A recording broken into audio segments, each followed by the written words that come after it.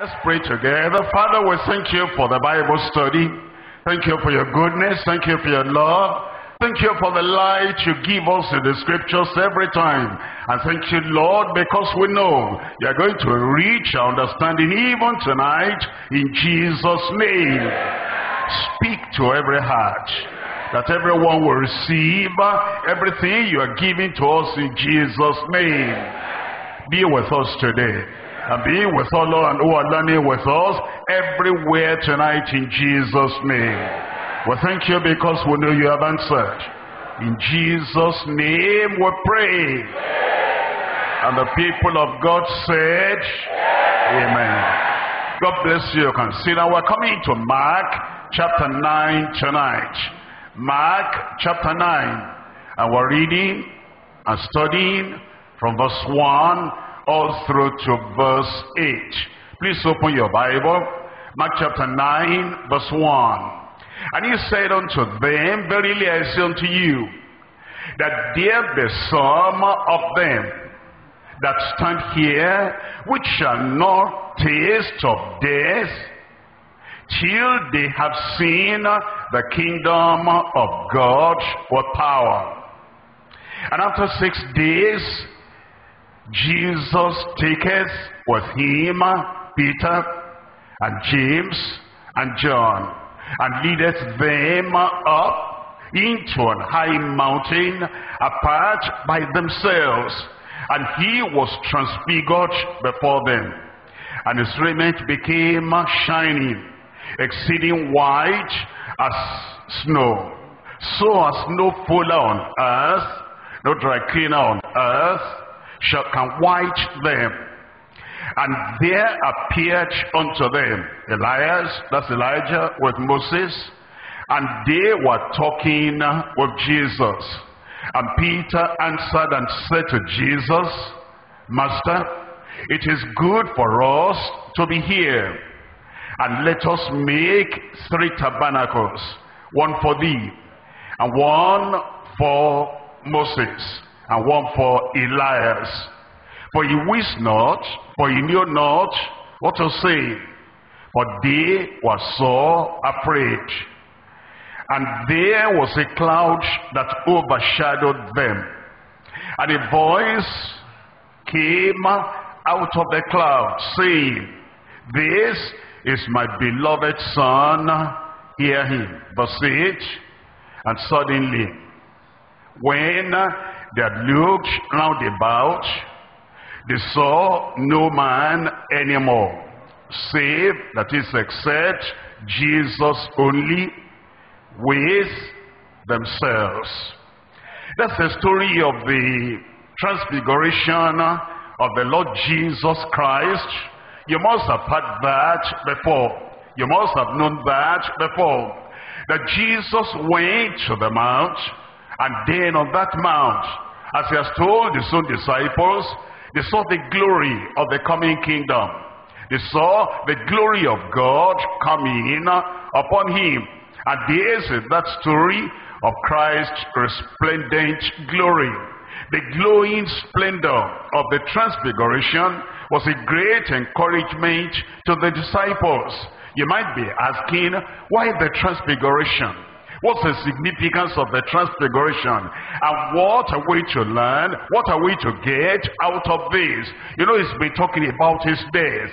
And the disciples were very sorrowful because he said he was going to die. But he wanted to assure them that that death will not be the final end of the Lord, of their Master, and of the Savior. And so he predicted that his glory was going to come, and there were people standing there that will see the manifestation of that glory even before they see death. And so we understand, as he predicted it, so they saw it fulfilled. What an encouragement that whatever he has said, whatever he has prophesied, whatever he has predicted will be fulfilled eventually. Not only that, he has spoken about the cross. and they are speaking about his death.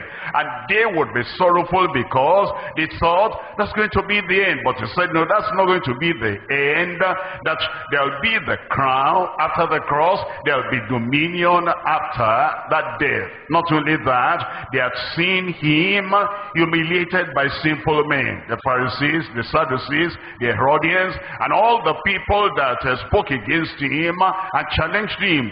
That humiliation will not be the final end of the Master, of the Lord, and of the Savior. They were now to see his honor rather than humiliation. And as Moses came and Elias came and spoke with him, and they saw the glory, so they could not believe in their God more and more, that humiliation is not the end.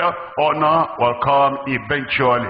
Not only that, they had seen the miracles that he performed. The miracles transformed other people, but now this was a manifestation of the majesty of God upon him. So it's not just miracles upon other people.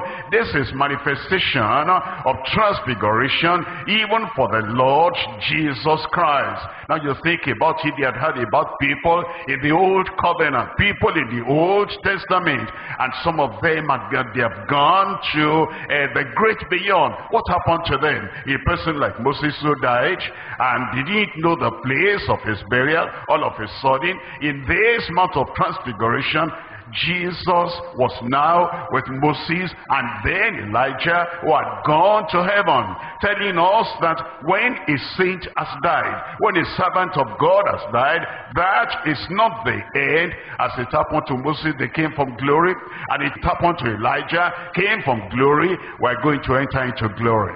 They came from heaven, and they gave assurance to the disciples that we too, the saints of God, we too, the believers, we too, the children of God, after we leave this realm, after we leave this place, this earth, we're going to be in glory, and we're going to be in heaven. It will happen to you, to me, to us like that, in Jesus' name. Not only that, hearing God's voice, because the cloud surrounded them, and they heard the voice of the Lord saying, this is my beloved Son, hear ye him, which tells us that there was a confirmation of their faith, that they have been following after the Lord. And Jesus said, who do men say I am? And some say you are Jeremiah, some say you are one of the prophets. Who do you say that I am? They say you are the Son of the living God, Christ. And then there's a confirmation of what they had said now. It confirmed their faith. Not only that, God's declaration banished all fear and banished all doubt. Look at what Peter said after this, later, much later, concerning that transfiguration, concerning the glory that they saw, and concerning the manifestation of the greatness and of the goodness of the majesty of the Lord Jesus Christ. We're looking at 2 Peter chapter 1, 2 Peter chapter 1, and I'm reading from verse 16. It says, for we have not followed cunningly devised fables, when we made known unto you the power and the coming of our Lord Jesus Christ, but we were eyewitnesses of his majesty. They were there on the Mount of Transfiguration. He said, all that we're telling you, he came, he died, he rose again, he sacrificed for our sins, and now he's gone to heaven. And we're talking to you about the coming of the Lord. He's coming again, of that coming glory, of that coming majesty. It's not fable, it's not hearsay.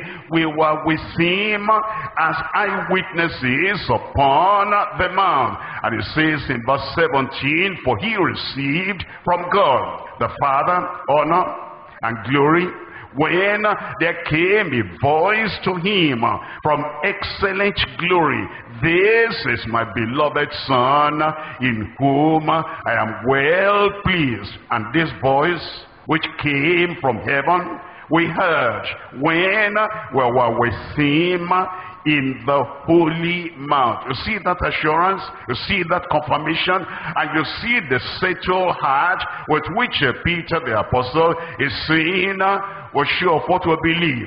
We're sure of what we're preaching. We're sure of what we're saying, that Christ is coming again. And we saw that glory when we were with him in the holy mount. And now he says in verse 19, we have also a more sure word of prophecy, whereunto ye do well that ye take heed, as unto a light that shineth in a dark place, until the day dawn and the day star arise in your hearts. I pray that what we're learning today about the transfiguration of Christ will be an encouragement to everyone.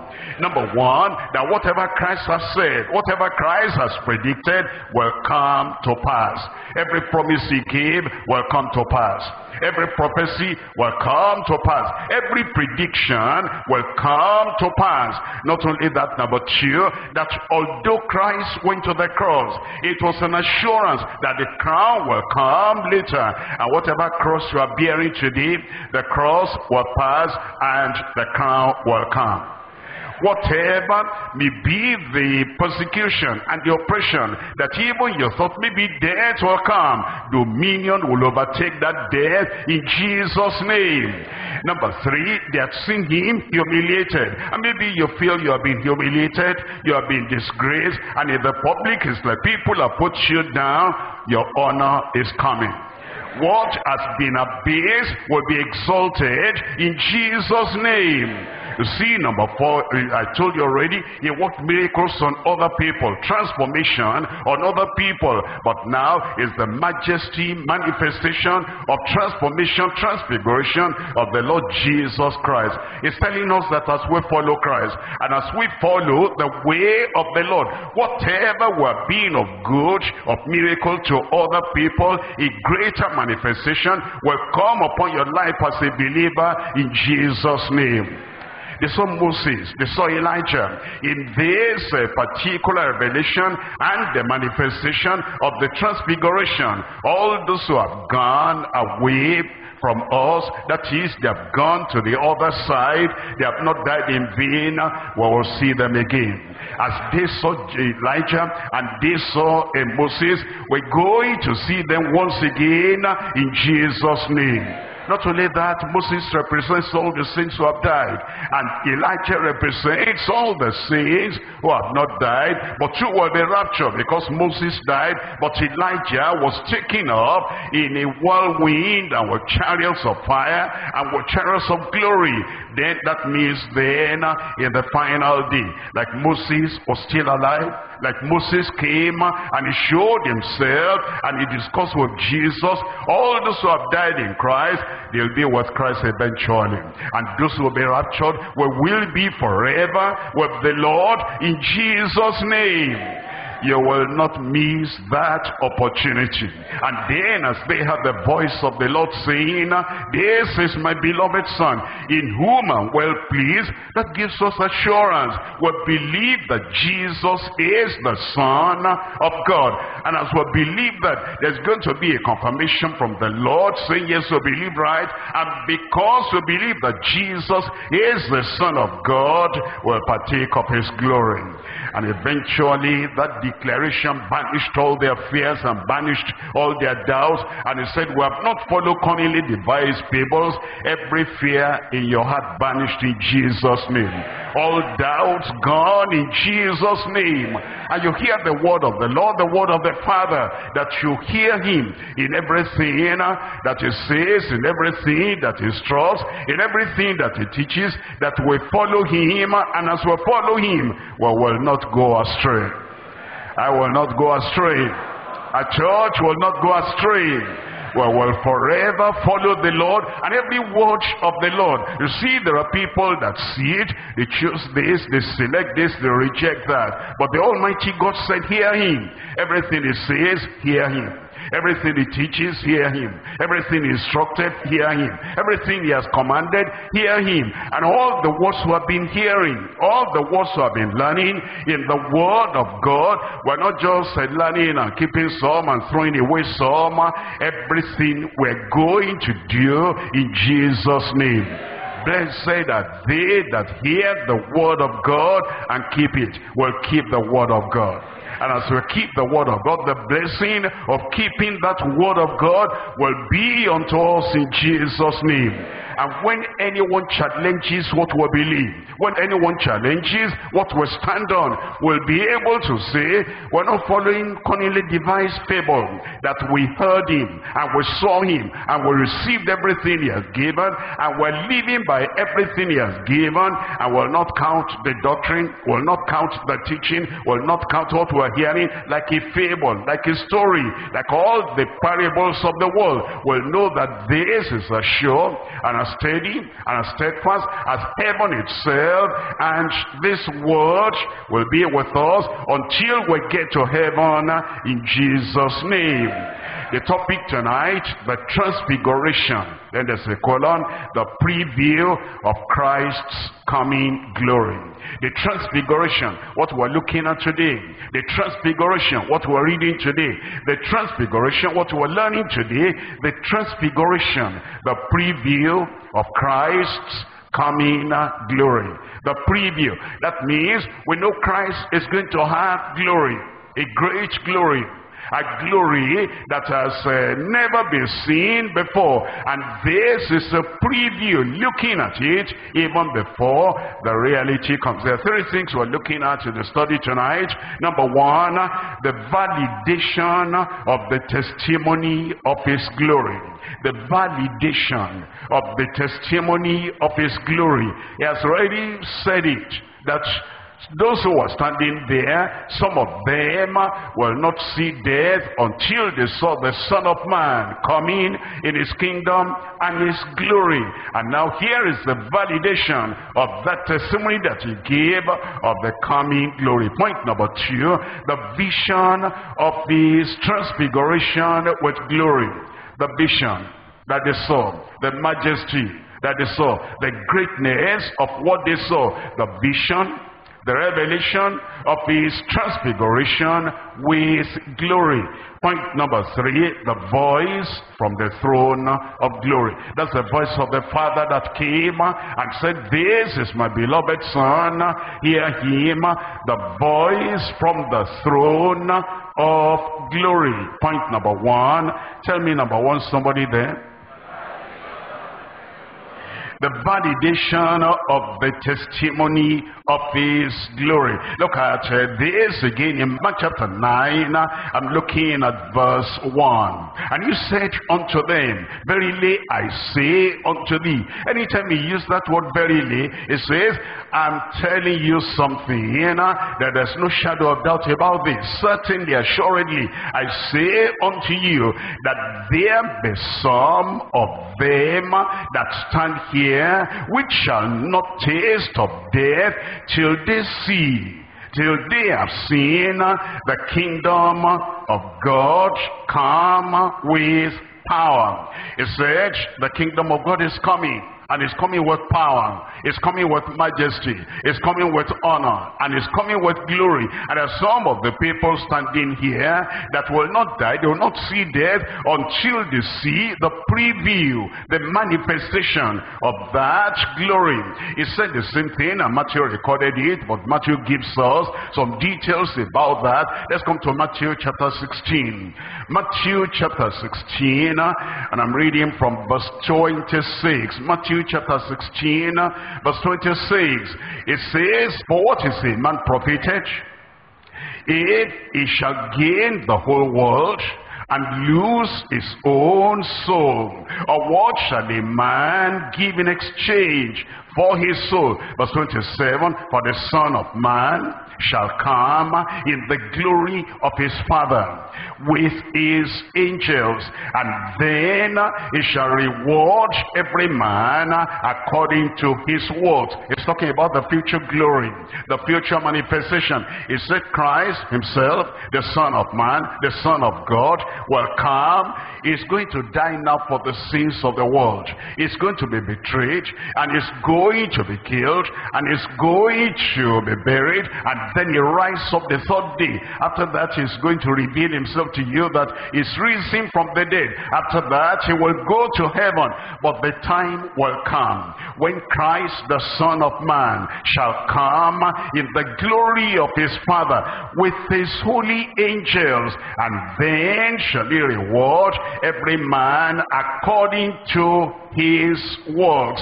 Now the validation of that, the preview of that, and the scene, so that they will see it ahead of time. Verse 28, verily I say unto you, there be some standing here that shall not taste of death till they see the Son of Man coming in his kingdom. It says, the glory is coming. The kingdom is coming. But there are some who are standing here that will have the privilege of having that preview of the Transfiguration and the glory of the coming Christ. We're looking at Matthew chapter 24. The coming glory. The coming glory. He gave testimony to that. He gave a voice to that. He gave the revelation of that. And now he was going to show them a preview of that coming glory. Look at Matthew chapter 24. I'm reading from verse 30. It says in verse 30, and then shall appear the sign of the Son of Man in heaven.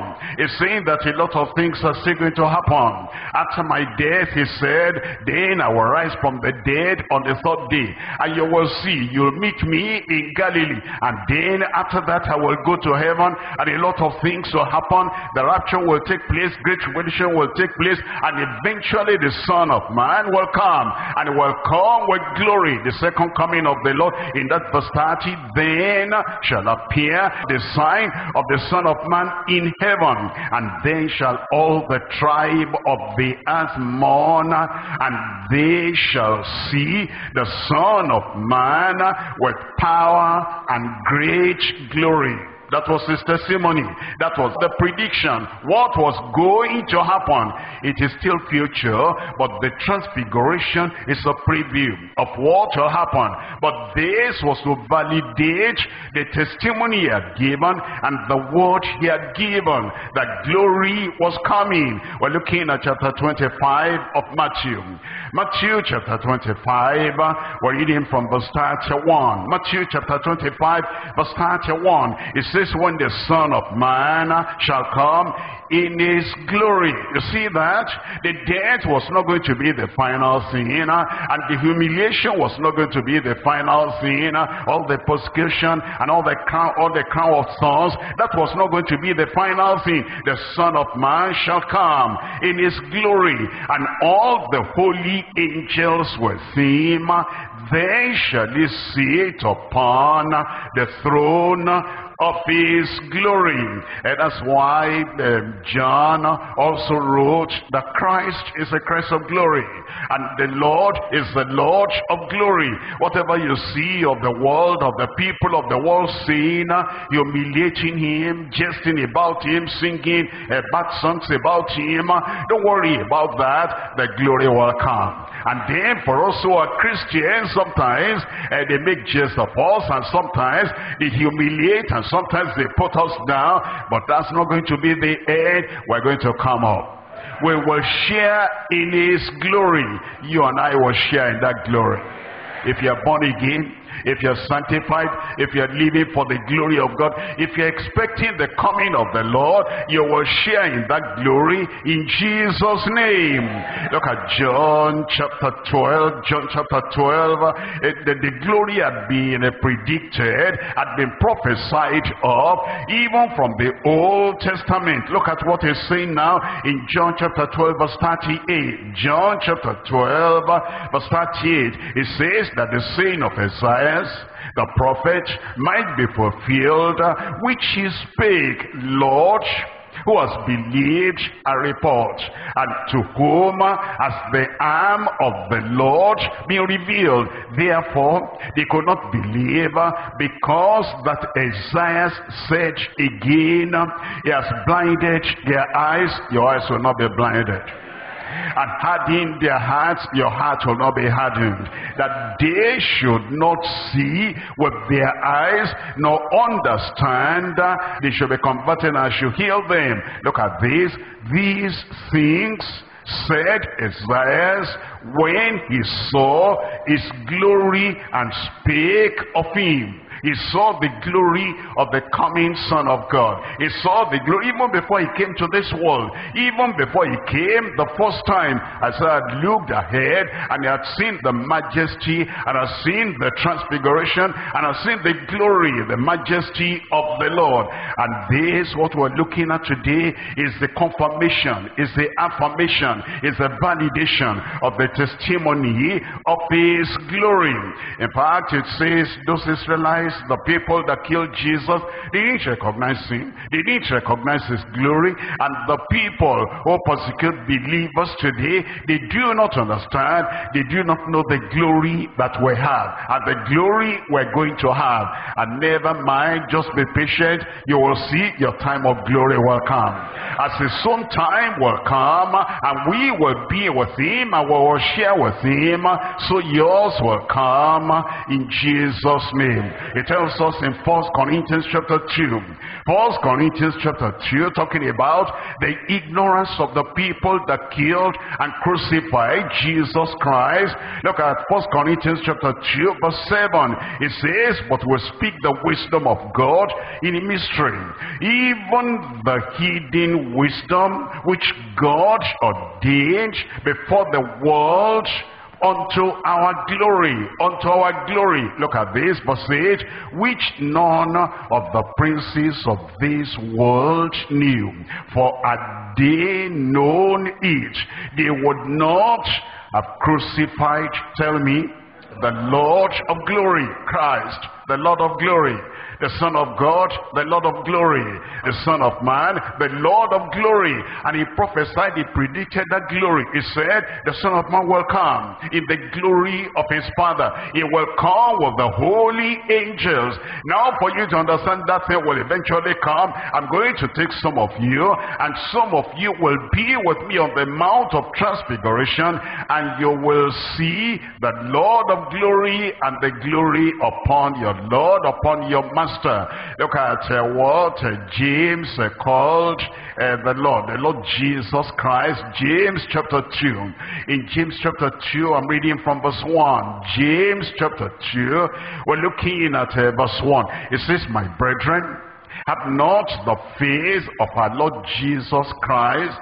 Our Lord Jesus Christ. Now he's going to give him the real title, the normal title, the expected title, the Lord Jesus Christ, the Lord of glory, with respect of persons. He says, don't have respect of persons or partiality or preference of this to that as you practice the faith of the Lord Jesus Christ, because that Lord Jesus Christ is the Lord of glory. We will be with him. We will share with him. It tells us in Mark chapter 13. Mark chapter 13. And we're reading from verse 24. Mark chapter 13, verse 24. You cannot mistake it. That Jesus is the Lord of glory, and that he's going to come. And when he comes, he's going to come in the glory of the Father. Mark 13, reading from verse 24. It tells us in verse 24, but in those days, after the tribulation, the sun shall be darkened, and the moon shall not give her light, and the stars of heaven shall fall, and all the powers that are in heaven shall be shaken. And then shall they see the Son of Man coming in the clouds with power and what? And glory. It says there's going to be tribulation. This world is going to go through a time of suffering, a time of tribulation, a time of pressure, a time of terrible devastation. But he says that's not going to be the end. At the end of that great tribulation, you're going to see the Son of Man, the Son of God, the Lord Jesus Christ, and he's going to come with power from heaven and with great glory.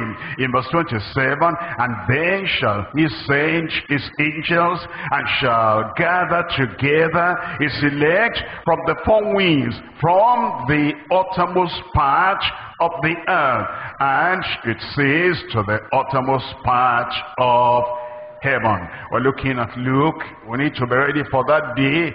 I'll be ready. You'll be ready. We'll be ready in Jesus' name. Luke chapter 21, I'm reading from verse 24. Luke chapter 21, verse 24. He was teaching the disciples, instructing disciples that, you see, the crucifixion, that's not the end. Death, that's not the end.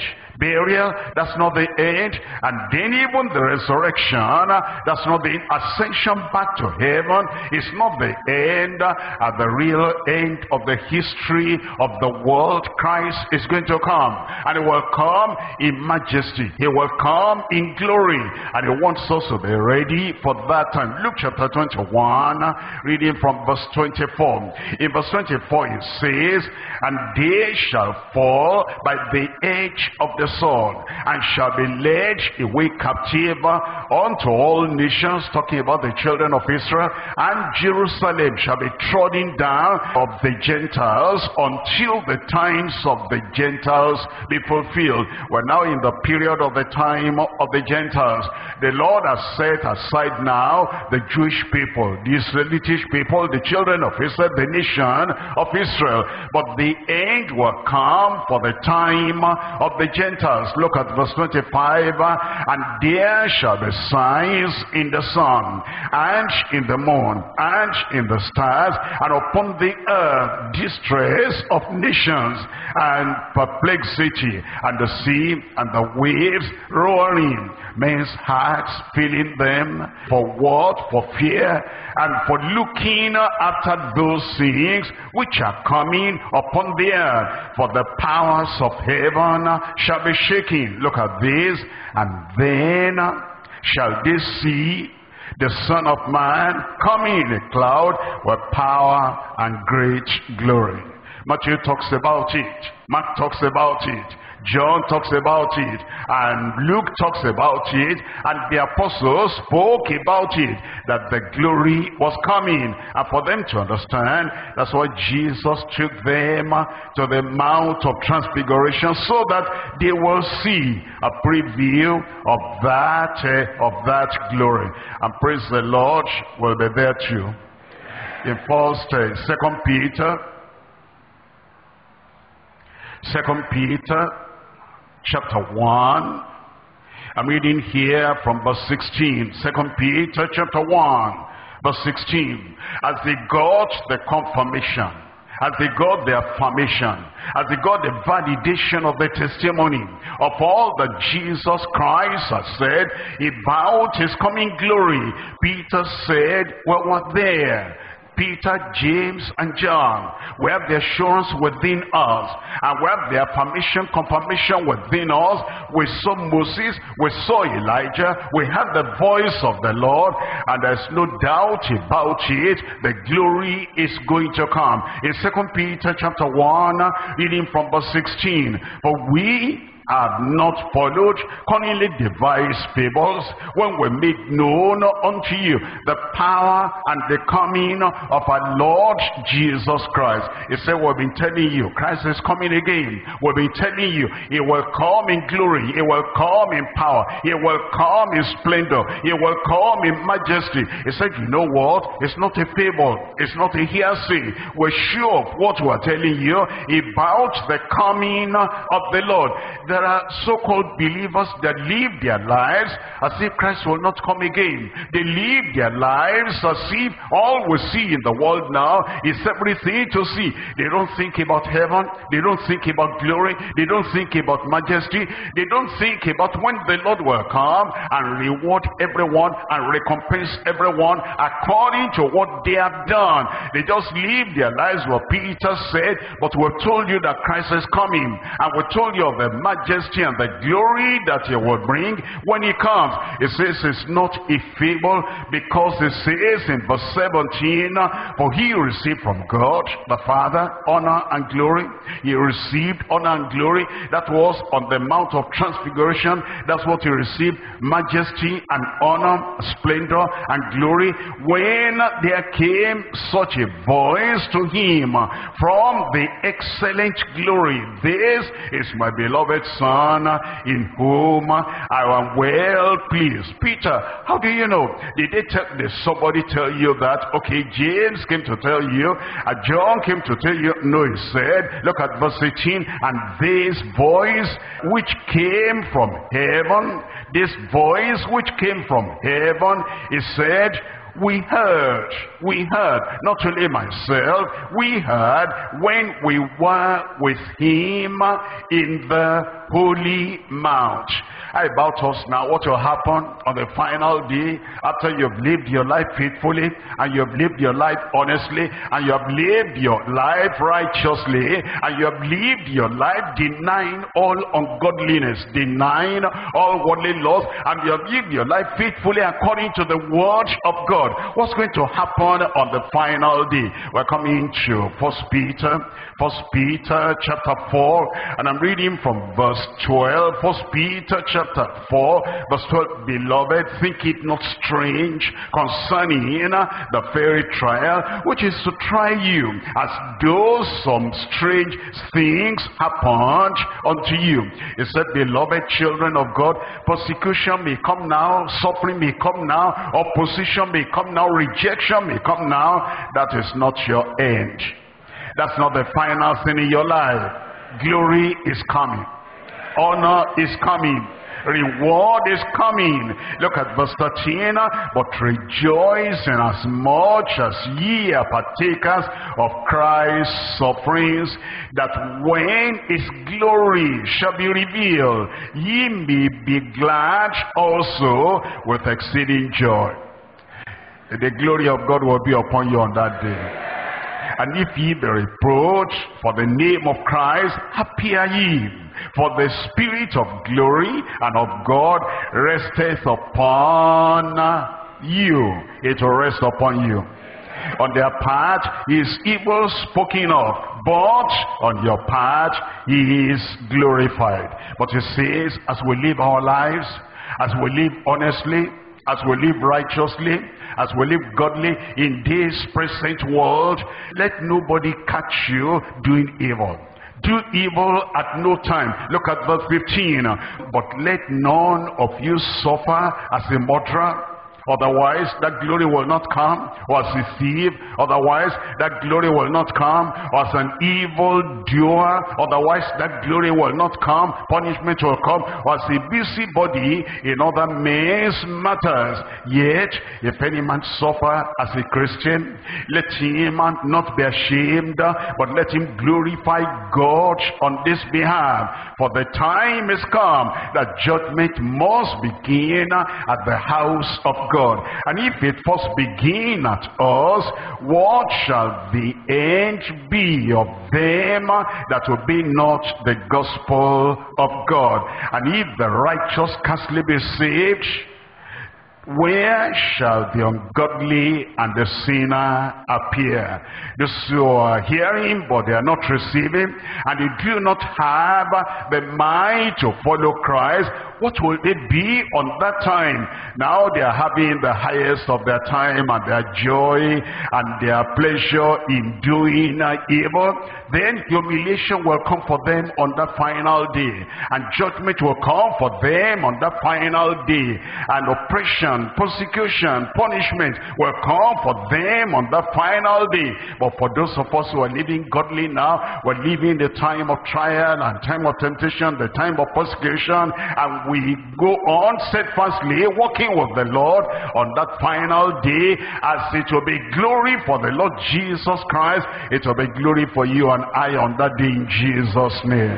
Look at Colossians chapter 3. I'm reading from verse 1. Colossians chapter 3, we're looking at it from verse 1. If ye then be risen with Christ, seek those things which are above. It said Christ died, we're dead with him, and Christ rose again, we're rise with him, and Christ is seated on the right hand side of God. We're seated with him in heavenly places right now, and he's coming again. And when he comes again, he's going to take us away. He says, if you have that mind, if you have that promise, if you have that expectation, and you know that glory is going to come for you, he says, if ye then be risen with Christ, seek those things which are above, where Christ seated on the right hand of God. Set your affection on things above and not things on the earth, for ye are dead, and your life is hid with Christ in God. When Christ, who is our life, shall appear, then shall ye also appear with him, tell me, in glory. When Christ, who is your life, shall appear, then will you also appear with him in glory. That glory will be ours in Jesus' name. And what we're learning today, what we're reading today, is the validation of the testimony of that glory. This preview of the coming glory strengthened the apostles, and it ought to strengthen all believers today. It confirmed their faith. It ought to confirm our faith. It confirmed their faith in the Lord Jesus Christ, and it made them to look for that, number one, betrayal will not be the tragic ending. And also in your life, they betray you.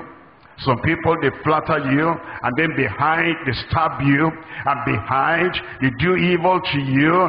That's just a minute thing. That will not be the tragic ending of your life in Jesus' name. Number three, it was telling them that Judas Iscariot, Pilate, the high priest, will not have the final say. After Judas, the glory will still come.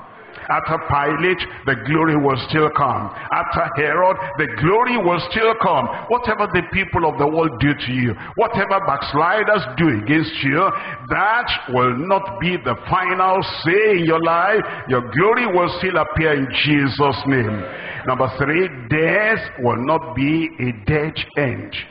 Death will not be a dead end. You know, many times when a beloved brother, a beloved sister dies, we think, okay, that's the end. We can't see him anymore. We'll not see her anymore. We'll see one another again. As they saw Moses, as they saw Elijah, the people who are raptured, they will see the people who have died in the Lord, because death will not be a dead end. They have gone to heaven and they're waiting for us. We will remain faithful unto the end, so that we'll be together in Jesus' name. You know, it's a confirmation. Some people sometimes, they think when Jesus said, except a man be born again, he cannot see the kingdom of God. How about those who died in the Old Testament? How about Daniel? How about David? How about Samuel? How about Moses? How about Elijah? How about all those prophets of God? And this preview of the coming glory is telling us that all the Old Testament saints are servants of God. They're still alive in heaven. I said they are still alive in heaven. Number five, the glory that shall be revealed will far exceed the present day suffering. And you know, sometimes when somebody is suffering as a believer, as a child of God, you're saying, what else is going to happen after this? The suffering is too much. And some people who do not have the knowledge of the word of God, they will say it's even better to die. You will not take your life. You will not commit suicide. You will not miss the glory that is still to come in Jesus' name. There is nothing happening now that is so serious, that is so terrible, that, you know, you will say, I think I'm going to pack it up. No, don't give up before the glory comes. Look at Romans chapter 8. I'm reading from verse 18. Romans chapter 8, and I'm reading from verse 18. For I reckon that the sufferings of this present time are not worthy to be compared with the glory, which shall be revealed. And when that glory is revealed, you will forget everything you have suffered on earth in Jesus' name.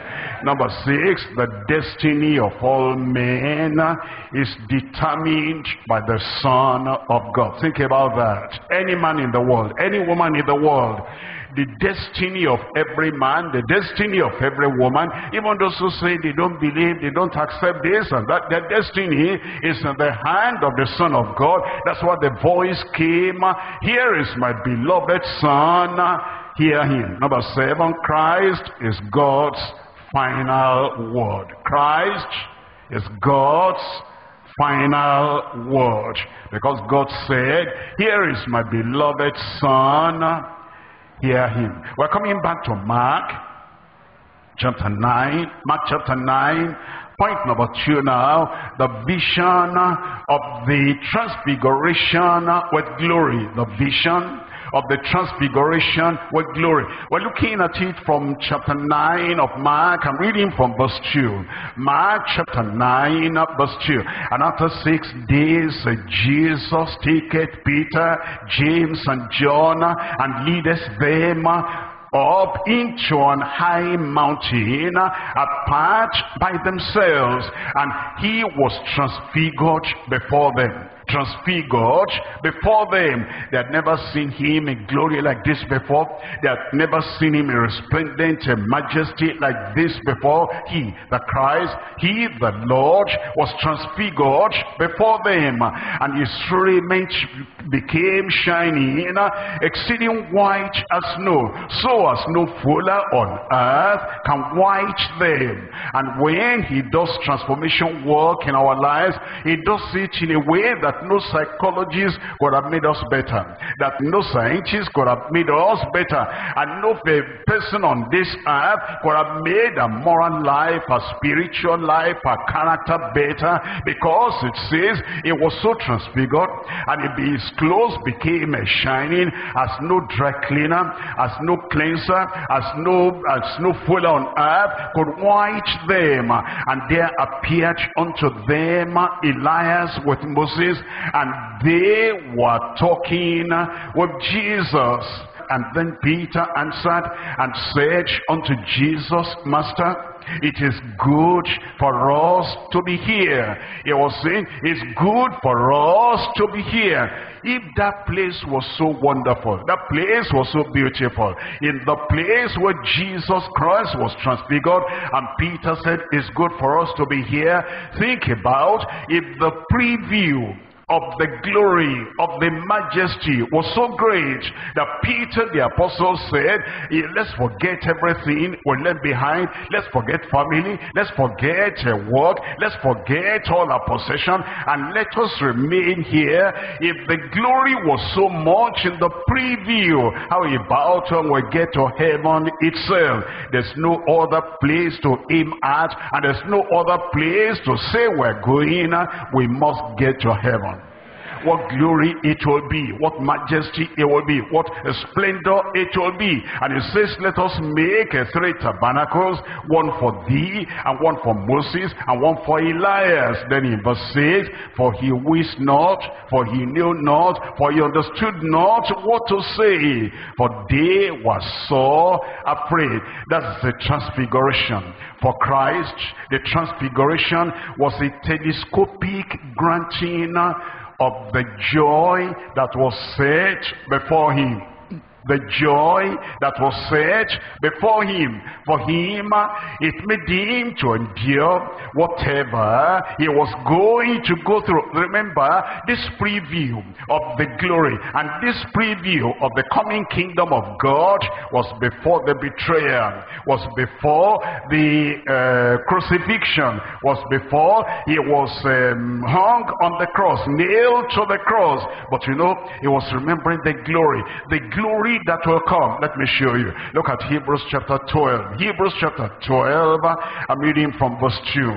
Hebrews chapter 12 verse 2, looking unto Jesus, the author and the finisher of our faith, who for the joy that was set before him, for the glory that was set before him, for the majesty that was coming in after the death, after the crucifixion, for the joy, for the coronation, for the crowning that was set before him, he endured the cross, despising the shame, and he sat down at the right hand of the throne of God. He was always looking at that. He got this preview, and this is what you should always be doing yourself. Anytime there's trouble, anytime there's trial, anytime there's suffering, and you know, the suffering wants to overwhelm you and drown you in sorrow, in your tears, you look away from the suffering now, and then you look ahead for the glory that will come. That's what he did for Jesus,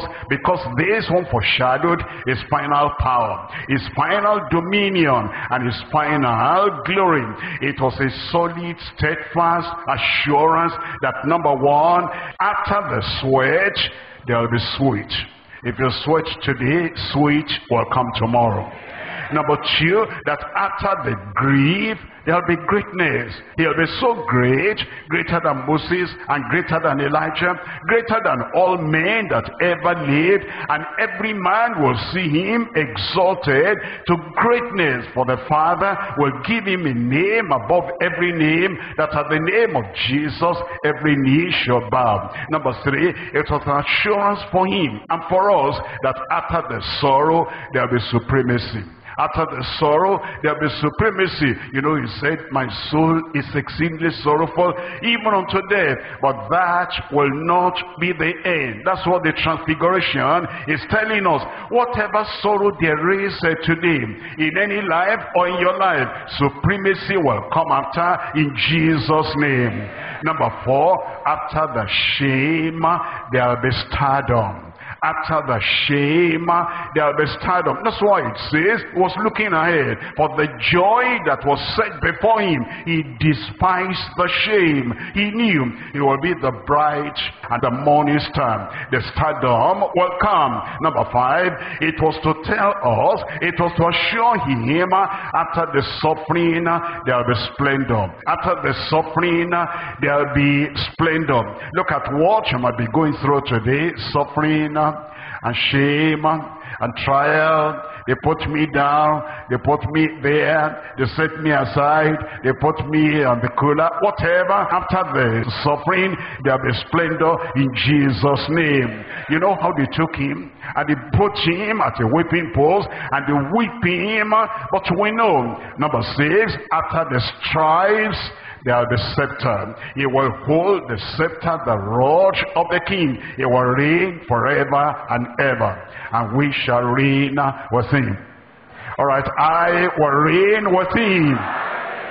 On the cross, they gave him gall. Gall is very bitter. They gave him gall to drink. But you know, he was always looking at whatever happened today. He was looking for this transfiguration we're reading about today. It was the glory in the future that was now previewed before them. And so he knew after the gall, the glory will come. Whatever bitterness is there in your life today, and whatever sorrow, shame may be in your life there today, and whatever God people may give you to drink today, your glory will come.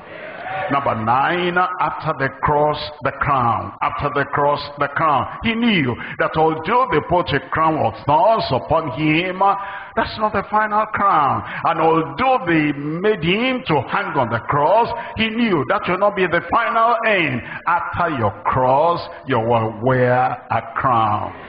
Come back to that. Hebrews chapter 12, and let's read again verses 2 and 3. Hebrews chapter 12, verses 2 and 3. You see, there are people, they always look back, and they always look at the present, and they never look at the future.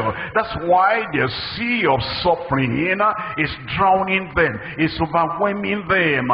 They look at the past, they say, you know, since I came to this world, and since I became a believer, a Christian, if you know what I have suffered, and what I have gone through, what they have done to me, what they have done to me, they're always looking at the past. And then they say, even my present condition, if I tell you my present condition, you will cry for me. I'm looking at your future condition, and I will smile for you, and I will rejoice for you. Here is what Jesus Christ did. He was not looking at the past, he was not looking at the present, he was looking at the future glory. That's the essence of this transfiguration. Look at it now. I'm reading from Hebrews chapter 12 verse 2 again. Hebrews chapter 12 verse 2. Looking unto Jesus, the author and the finisher of our faith. Is the author of my faith? I said, he's the author of my faith. He'll be the perfecter of your faith. He'll be the finisher of your faith. And then he says, who for the joy that was set before him. Looking at that joy that was set before him, he endured the cross, despising the shame. And he sat down at the right hand of the throne of God. Look at this.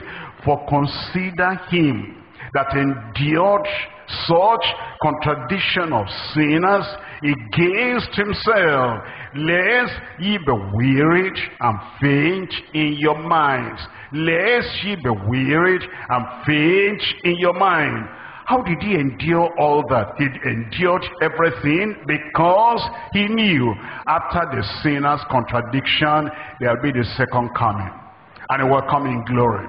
And he'll come in majesty, and he'll come in splendor. 11, after endurance, there'll be exaltation.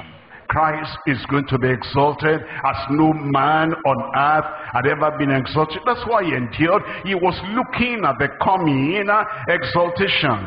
Number 12, he knew after the great sacrifice, there will be so great salvation for so great a multitude, which no man could number. That's why he endured, and that's why he knew that although there is a present suffering, there's going to be a future exaltation.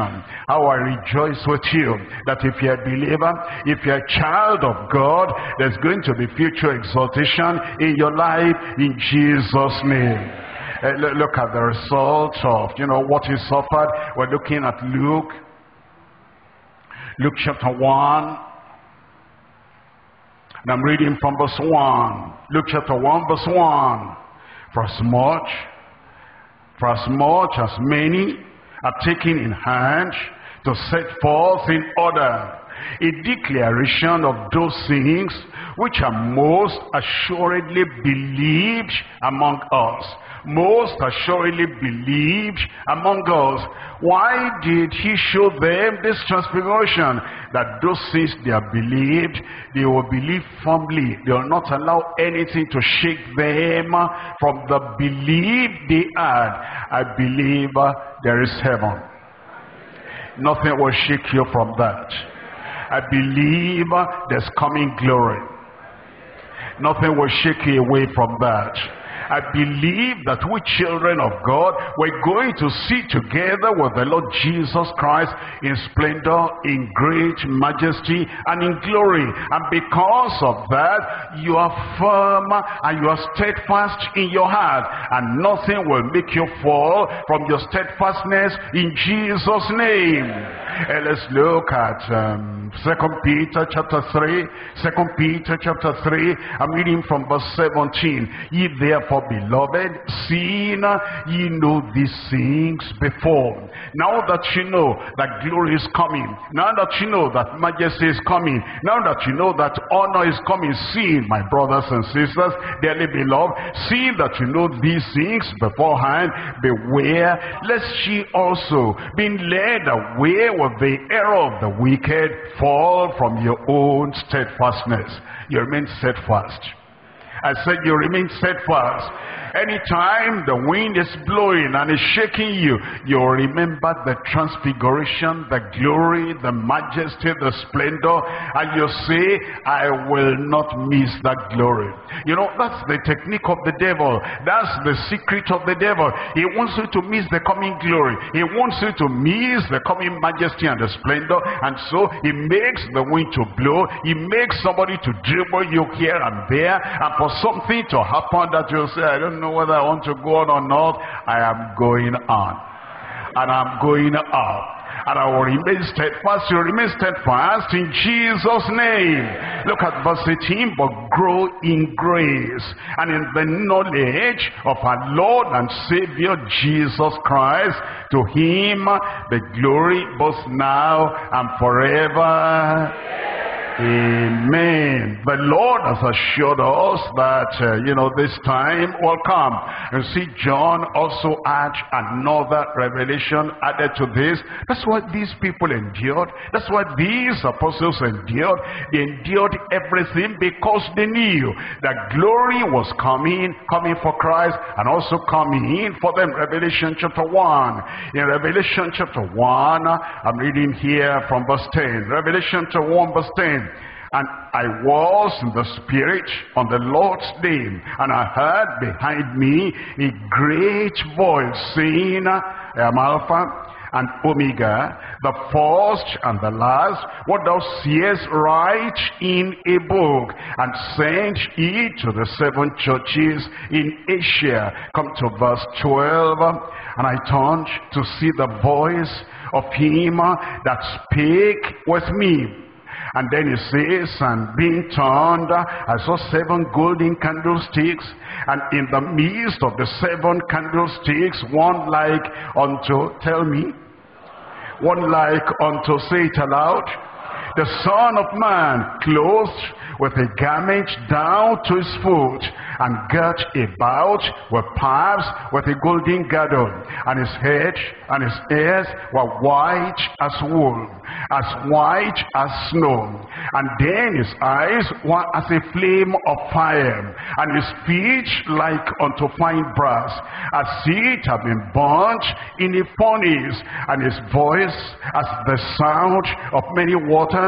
And he had in his right hand 7 stars, and out of his mouth went a sharp 2-edged sword, and his countenance was as the sun shineth in his strength. And when I saw him, I fell at his feet as dead, and he laid his right hand upon me, saying unto me, Fear not, I am the first and the last. This one was even more glorious than the Mount of Transfiguration. He saw him in majesty, you will see him. He saw him in glory, you will see him. And what Jesus Christ went through, he went through so that all of us will also share in the coming glory in Jesus' name. Let's come back to Mark now, chapter 9. Mark chapter 9. And we're reading from verses 7 and 8. This point, number 3, the voice from the throne of glory. The voice from the throne of glory. They had seen the majesty already, the glory already. And Peter was so surprised. He didn't know what to say. He said, let us make 3 tabernacles, one for you, one for Moses, one for Elijah, because he didn't know what to say. But now in verse 7, and there was a cloud that overshadowed them, and a voice came out of the cloud saying, this is my beloved Son, hear him. I believe Jesus is the Son of God. Because the Father said it. Because God said it. He said, this is my beloved Son. I believe Jesus is the Son of God.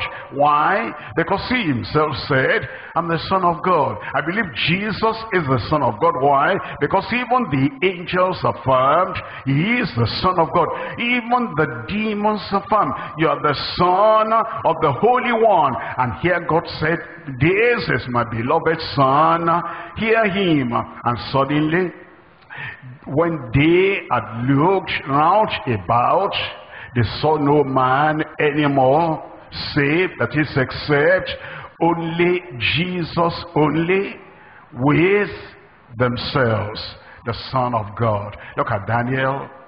We're reading from chapter 7, Daniel, chapter 7. We're reading from verse 9. Daniel chapter 7, verse 9. It's been declared Jesus is the very Son of God. It says in Daniel chapter 7 verse 9, I beheld till the thrones were cast down, and the Ancient of Days did sit, whose garment is white as snow, and the hair of his head like the pure wool, and his throne was like the fiery flame, and his wheels as burning fire. Verse 13, and I saw in the night visions, and behold, one like, tell me, the Son of Man came with the clouds of heaven. He's coming again. And came to the Ancient of Days, and they brought him, the Son of Man, the Son of God, near unto him, the Ancient of Days, and there was given him dominion and glory and a kingdom. And then you say that all people and nations and languages should serve him. His dominion is an everlasting dominion, which shall not pass away, and his kingdom that which shall not be destroyed. That's the Son of God, the Son of Man. The Father himself affirmed that this is my Son. Look at Psalm 2. In Psalm 2, we're reading from verse 7. Psalm 2, we're reading from verse 7. It says, I will declare the decree. The Lord has said unto me, thou art my Son. Thou art my Son. Everybody say that. That's the Father affirming, confirming. That's the Father saying to everyone, even in the Old Testament, this is preview again of the coming Son. It says, I will declare the decree. The Lord has said unto me, thou art my Son. This day have I begotten thee. Ask of me, and I will give thee the heathen for thine inheritance, and the uttermost part of the earth for thy possession. Thou shalt break them with a rod of iron. Thou shalt dash them in pieces like a potter's vessel. Be wise now, therefore, O ye kings, be instructed, O ye judges of the earth. Serve the Lord with fear, and rejoice with trembling. Kiss the Son, embrace the Son, believe the Son, abide in the Son. It says, kiss the Son, love the Son, lest he be angry and ye perish from the way, when his wrath is kindled but for a little. Blessed are all they that put their trust in him. I believe him. I said, I believe him, and I will hear him. That's what the Father said. Here is my beloved Son. Hear him. Look at Matthew chapter 3. Matthew chapter 3, we're reading from verse 16. Matthew chapter 3, verse 16. Hear him. Hear him. He speaks the word, hear him. Is the final voice of God, hear him. He gives us the final teaching, the final doctrine to get to the kingdom of God, hear him. Matthew chapter 3 verse 16. And Jesus, when he was baptized, went up straightway out of the water, and lo, the heavens were opened unto him, and he saw the Spirit of God descending like a dove and lightning upon him. And lo, a voice from heaven saying, what did that voice say? This is my beloved Son, in whom I am well pleased. That's why we need to hear him. In fact, when it says we should hear him, this have been prophesied even from the Old Testament. Look at Deuteronomy chapter 18. Deuteronomy chapter 18, talking about Christ who was still to come, thousands of years before the time of Moses. Here is what Moses said, that he will come, and he is the final prophet, the final teacher, and he is the final master, the Messiah, and he is the Savior. And when he comes, the word of God will be in his mouth. Hear him. Look at Deuteronomy chapter 18, verse 15. The Lord thy God will raise up unto thee a prophet, capital P, a prophet like no other prophet, from the midst of thee and of thy brethren, like unto me. Unto him, that's unto Christ. Unto me, that's the master. Unto him, that one that is to come. Unto him, the Son of Man. Unto him, the Son of God, shall ye hearken. Hear him. Unto him shall ye hearken. Look at verse 18. I will raise them up a prophet from among their brethren, like unto thee, and I will put my words in his mouth. I will put my words in his mouth. Any other thing that is said by any preacher, any prophet, anyone, different from what Christ has said, that's in his false. In what he has said is the truth. And the Lord is saying, we shall hear him. You will hear him in Jesus' name. I'll put my words in his mouth, and he shall speak unto them all that I shall command him. He shall speak unto them all that I shall command him. Come back to the New Testament, Acts of the Apostles. I'm reading from chapter 3. Acts of the Apostles, chapter 3. Jesus, the Son of God, has come with the final teaching, with the final word, and with the final doctrine. And the Father in heaven is saying, hear him. Whatever he says unto you, hear him. As he said, except a man be born again, he cannot see the kingdom of God. That the final truth, hear him. As he said, except your righteousness shall be greater than the righteousness of the churchgoers, of the nominal Christians, of the Pharisees and the Sadducees, you will in no wise enter into the kingdom of God. That's the final word. Hear ye him. As he said, blessed are the pure in heart, and they shall see God. That's the final word. The impure shall not see the Lord. Hear ye him. As he said, tarry in Jerusalem until ye be baptized in the Holy Ghost, for ye shall receive power. Not many days says, hear ye him. We need the power of the Holy Ghost. As he said, watch and pray that that day will not come upon you unawares. Hear ye him. As he said, be ready, for in such an hour as you think not, the Son of Man shall come. Hear him, because he has given us the final word. Acts chapter 3, I'm reading from verse 22. Acts chapter 3, and we're reading from verse 22. For Moses truly said unto the fathers, a prophet shall the Lord your God raise up unto you of your brethren like unto me. Him shall ye hear in all things whatsoever he shall say unto you. Him shall ye hear in all things whatsoever he shall say unto you. Verse 23, and it shall come to pass that every soul that will not hear that prophet, every soul that will not hear the Son of Man, every soul that will not hear the Son of God, every soul that will not hear the word of Christ shall be destroyed from among the people. If you don't hear the word of repentance, he has said, and the word of redemption, the word of righteousness, he has spoken, there's no way you can get to heaven. To get to heaven, the Lord has said, here is my beloved Son, here is my only begotten Son. Hear ye him. As you hear him, you will live, you will not perish. Acts chapter 7, We're reading from verse 37.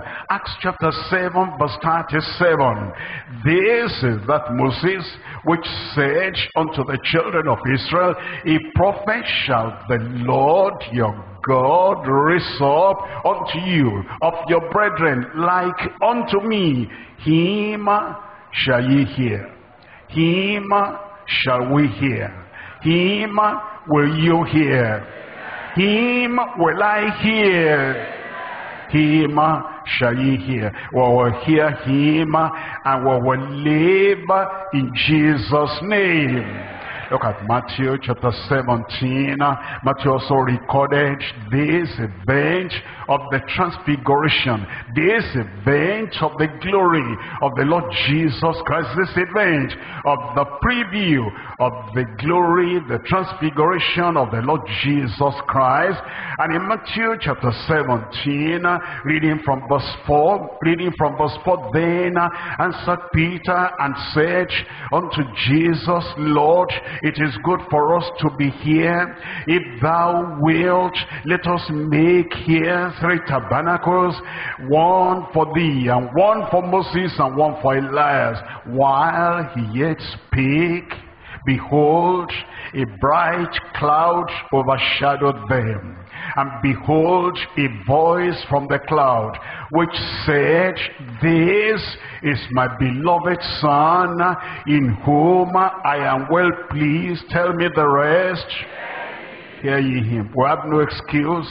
We're not just to hear, we're also to obey. And we have no excuse. We cannot say he has not spoken to us the word that we need to hear and the word we need to practice. Here is my beloved Son, hear ye him. We're looking at Luke chapter 9. Luke chapter 9, we're reading from verses 34 and 35. Luke chapter 9, we're reading from verse 34. Luke chapter 9, verse 34. While he thus spake, there came a cloud and overshadowed them, and they feared as they entered into the cloud. And there came a voice from the cloud, out of the cloud, saying, tell me, say it aloud. Matthew said so, Mark said so, Luke said so. Out of the mouths of 2 or 3 witnesses the truth shall be confirmed. This is my beloved Son, hear him. Well, we'll hear him.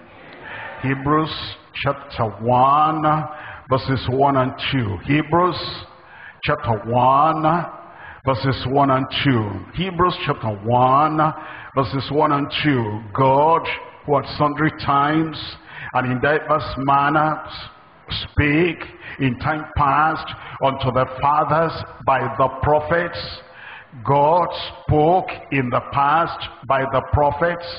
God spoke unto the nation of Israel by the prophets. But look at verse 2. As in these last days spoken unto us by his Son.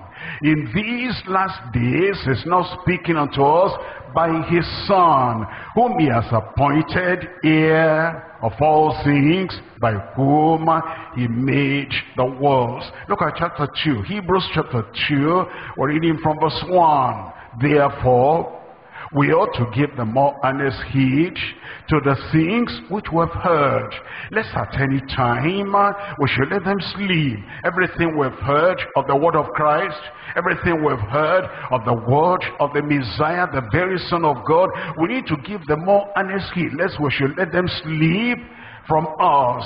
It says, for if the word spoken by angels was steadfast, and every transgression and disobedience received a just recompense of reward, how shall we escape if we neglect so great salvation, which at the first began to be spoken by the Lord, began to be spoken of by the Lord, and was confirmed unto us by them that heard him. He has spoken about salvation Hear him. He has spoken about how to get to heaven. Hear him. And all the words he has spoken, everything he taught, everything he said will abide forever. By that word we're saved.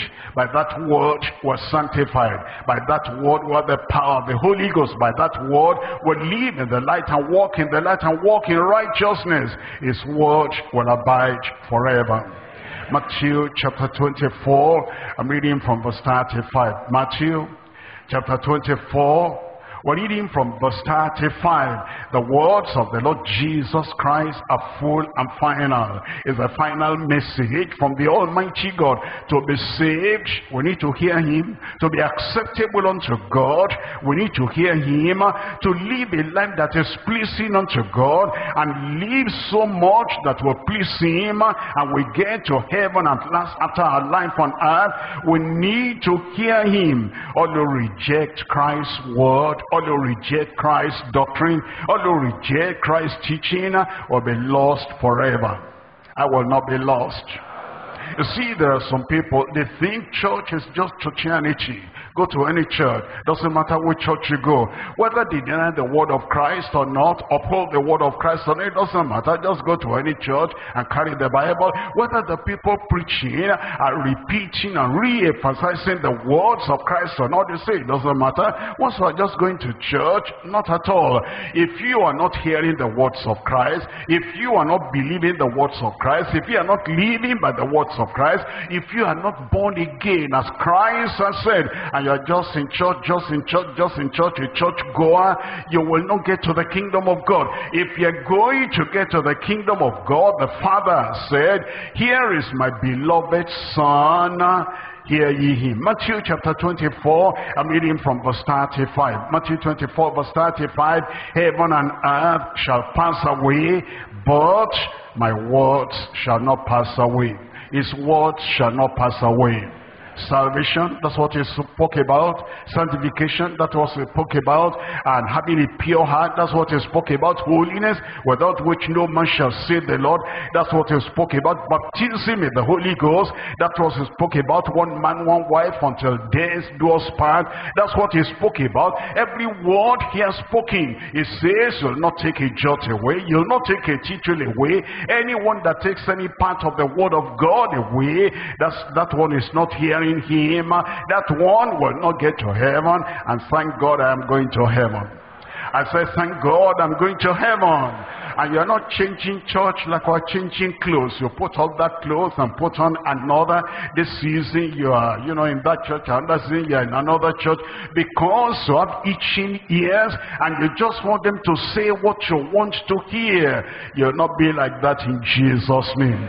The word he has given us will not alter it. And the word he has given us will not change it, will not modify it. We're going to abide by the word and hear the word and obey the word until the final day in Jesus' name. This is my beloved Son. Hear ye him. And as you hear him, you'll have grace from him. You put faith in him, and you have strength and power to obey from him in Jesus' name.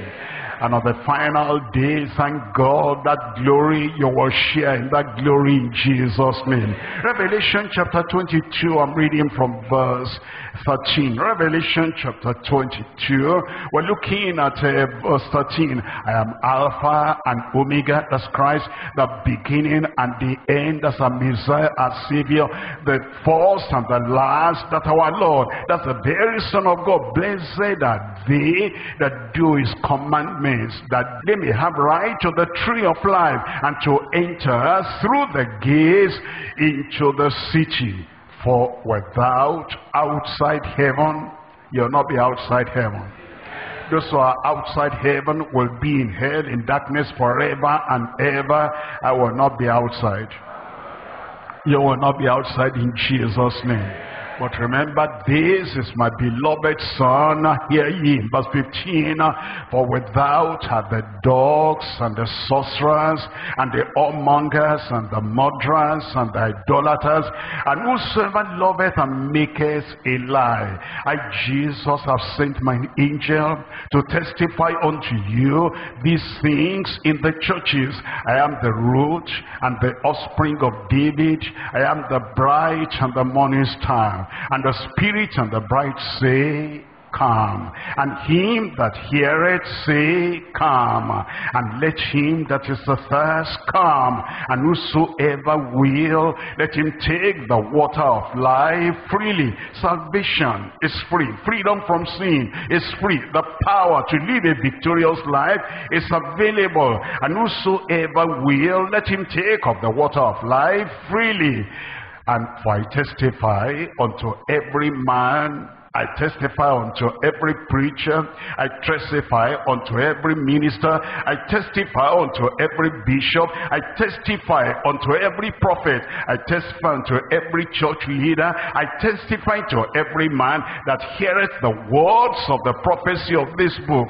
If any man, any preacher, any prophet, any bishop, any apostle, any member of any church, if any man shall add unto these things, God shall add unto him the plagues that are written in this book. And if any man shall take away, any man, bishop, apostle, preacher, deeper, higher, minister, no matter who, if any man shall take from the words of this book of prophecy, it says God shall take away his part out of the book of life.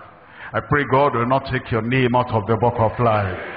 Those who gamble with the word of God, those who toss the word of God up and down, those who mutilate the word of God, those who subtract out of the word of God, those who jest and joke with the word of God, and those who do not believe the totality of the word of God, they add whatever they want, they change whatever they want, and they take away whatever they want. When the Almighty God said, here is my beloved son, hear ye him. Don't take away from his word, don't mutilate, modify, or don't destroy his word, because if you do, you are contradicting the Father, you are contradicting the Son, and you are contradicting the Holy Ghost who has inspired the word. If any man shall take away from the words of the book of this prophecy, God shall take away his part out of the book of life and out of the holy city. When they don't find your name in the register of the holy city, how can you be there? Your name will be there. Your name will not get out of the book of life in Jesus' name. But you know, if you gamble with the word of God, if you go to associate with the people who modify the word of God and they don't respect the word of God, if any man shall take away, his name shall be taken out of the holy city and from the things that are written in this book, all the rewards and all the good things, inheritance, the Lord that said he will give unto his faithful children. Those who take away from the word of God, they will not even get to heaven, and they will not have the inheritance in heaven. I pray you'll not miss out on the final day in Jesus' name. He who testifies these things saith, surely I come quickly. Amen. Even so, come, Lord Jesus. The grace of our Lord Jesus Christ be with you all. And everybody shout, amen. The glory is coming. We've seen a preview of the glory of Christ today, and the glory we're going to partake of when Christ shall come. I pray you'll not miss that glory. Make sure you are born again. Make sure you are living a righteous life by the grace of God. Make sure you are sanctified. You have that holiness without which no man shall see the Lord. Make sure you are pure in that, so you will see the Lord on that final day. And make sure you are still working for the Lord. Occupy till I come. And when Christ shall come, you will appear with him in glory in Jesus' name. Let's rise up and talk to the Lord in prayer. This is the time to take everything we've learned tonight to the Lord in prayer and to say, yes, Lord, I want to share in that glory. I've seen the preview of the glory of Christ. I've seen that transformation today, and we're not following after a cunningly devised fable. And I know that that when he shall come, he'll come with glory. Pray that you'll be a partaker of that glory when he comes.